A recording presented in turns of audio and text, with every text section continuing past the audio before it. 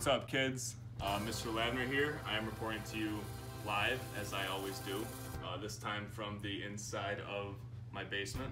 Today we're going to bring you a little PE lesson where we're going to review some of our throwing cues that we worked on earlier in the year. We're going to talk to you about some games that you can create on your own, that you can do in your own house, with your family, with the stuff that you own right at home. Alright, then I'm going to tell you the equipment that I used for this game and some alternative equipment that you guys may use if you do not have what it is that I am using. Alright, so with that said, we're going to get right into throwing. A few things we need to know about throwing. We're going to have our side of our body facing our target. We're going to step towards our target. We're going to bring the ball back so it's by our ear. Then when we release, we're going to follow through. Alright? So, right now I am throwing towards the wall with all the stuff on it. We'll talk about that stuff later in the video. But since that is my target, notice I have the side of my body facing the target. Alright, so now I'm ready to make the throw. The next thing I'm going to do is I'm going to step towards my target. I'm going to take my front foot, the one closest to the target, which is the wall. I'm going to step towards the target when I throw. While that's happening, I'm going to take my arm, I'm going to bring it all the way back so that my, whatever it is that I'm throwing with is right by my ear on that side. And then when I throw, I'm going to release the ball and I'm going to follow through the whole way. Alright? So, I have my side to my target. I'm going to step towards my target. I'm going to bring the ball back to my ear. I release and I follow through. Alright? So, a few of the basics with throwing that I wanted you guys to remember that we worked on earlier in the year. I want to go over some of the stuff that I was just throwing at, all of those targets, and this is what's going to help you guys create some games that you may do on your own. Alright, now, if you can see up there, we have a lot of stuff, a lot of different words, a lot of different letters, a lot of different signs, numbers, all sorts of stuff. Alright, I just kind of threw everything on there. It's up to you how much you want to do and what specific things that you want to do. Alright, so for example, we have some letters up here. Maybe you want to spell a word. Maybe you want to try to spell your name.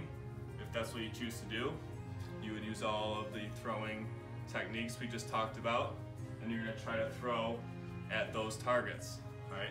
My name is Mr. Lavner.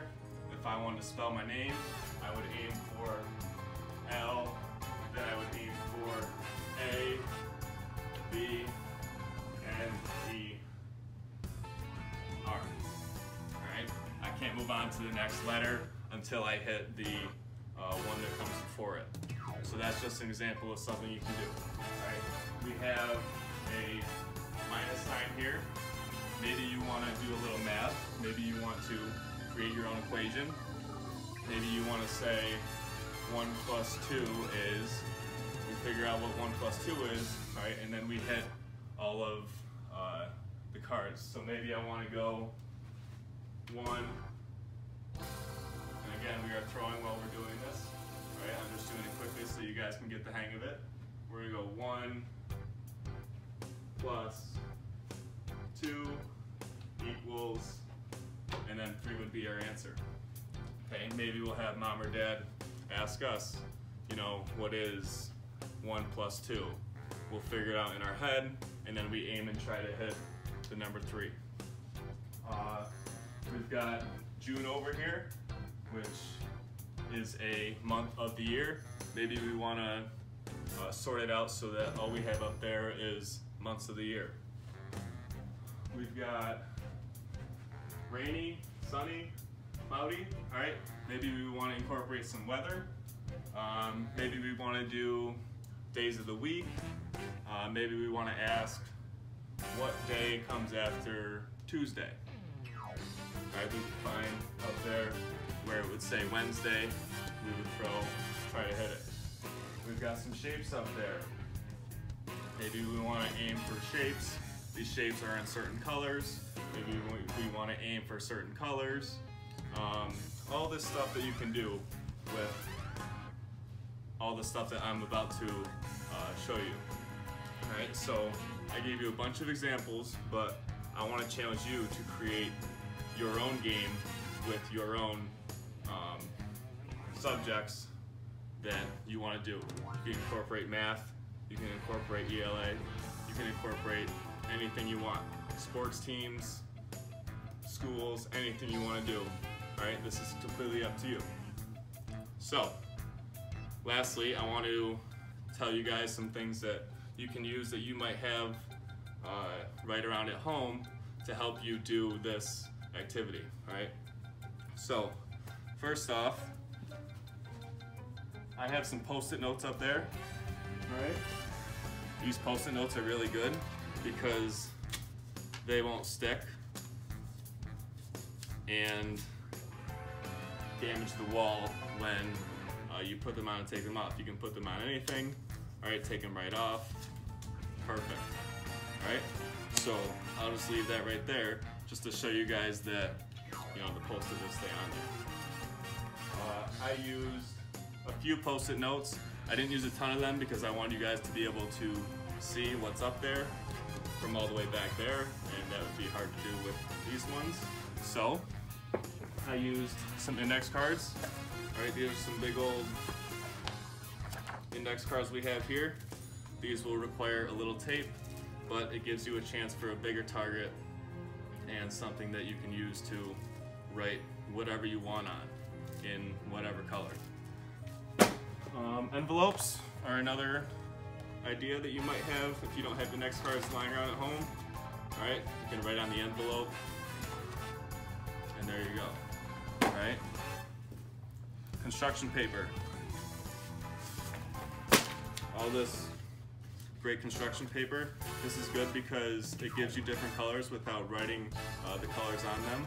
I chose to cut shapes, circle, square, triangle, rectangle, out of the construction paper, tape it on up there, so that works really well as well.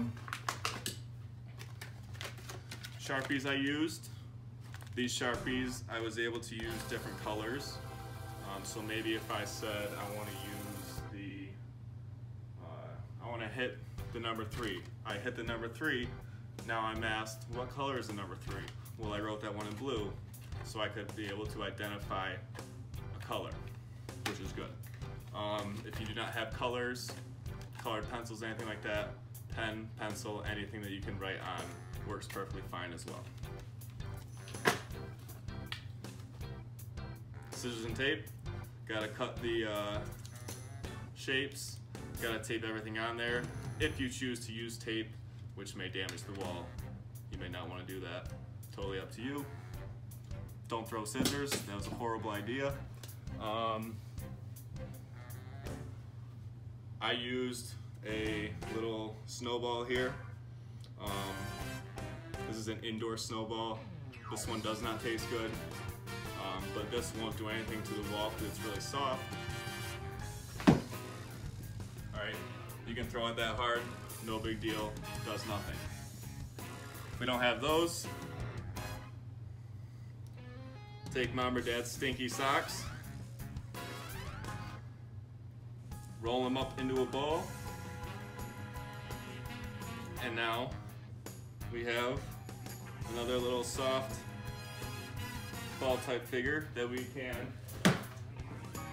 throw at the wall to help us work on our form. Lastly, hat, glasses, chain, if you want to be cool while doing the activity. But that is obviously completely optional. That's up to you. I like the glasses. I'm not going to throw them. I'm going to set them out nicely over there. So there you have it. Little throwing lesson that you can do at home by yourself with your family. You can take some time to do some drawing or some writing on the index cards, or the post-it notes or whatever, throw them up on the wall, practice your throwing skills that we worked on. Alright? I hope everybody stays safe. I hope you stay sanitized. And I really, really hope to see you soon because I really miss all of you. I can't wait to see you again. With that said, Mr. Lavner signing off. Peace. Hi Riley, this is Mr. Beers, PE teacher. Talking about spring. So what better way to get into spring than Mr. Beers springing on a trampoline for you. Here we go.